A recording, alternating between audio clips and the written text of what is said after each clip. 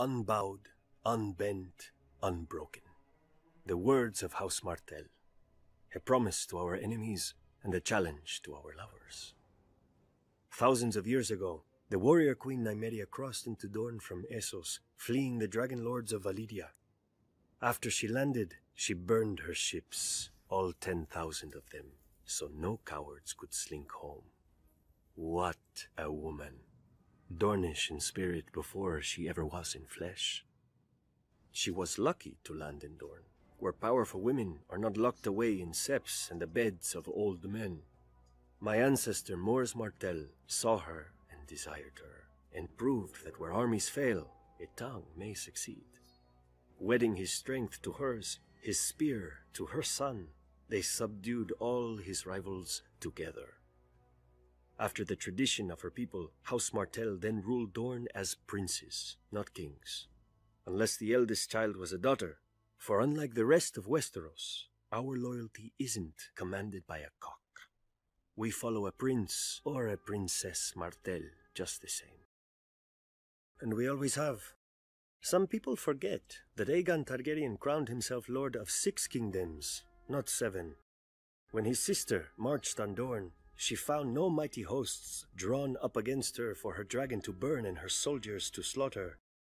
The sands swirled, men died, and her dragon saw nothing. The sun shone, men died, and her dragon bowed to our greater fire.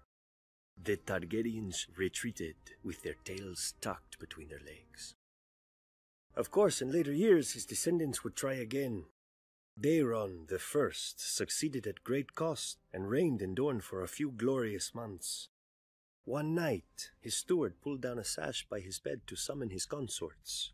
Instead, the canopy split open and 100 red scorpions fell on him. He was a Tyrell. You would think he would be used to getting stung. Within a fortnight, House Martell again ruled a free Dorne. Eventually, after centuries of courtship, House Martell got into bed with the Targaryens. We took King Daeron II and his sister for our own before they could take each other, and 6 kingdoms became 7. Even now, I do not blame my ancestors. One look at those long, silver locks. It is not every day a man gets to ride a dragon. But they soon learned that you can't leap off a dragon at will.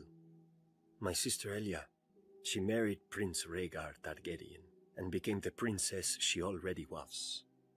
In Dorne, she walked among vipers, and none would bite her. In King's Landing, she found herself surrounded by lions. When Robert Baratheon rebelled against his rightful king, his future father-in-law, Tywin Lannister, ordered his beast, Gregor Clegane, to rape and murder my sister, along with her helpless children. And men called the Lannisters heroes. Now, Lannisters sit on the Iron Throne, surrounded by the blasted swords of Aegon's broken foes. I wonder if they remember, as I do, that none of those swords are ours. I wonder if they see, as I do, my sister's red blood soaking into the stones of their precious red keep. Maybe they need reminding. The lion may be a mighty beast, but pride always lifts his gaze to the horizon, never seeing in the grass the viper.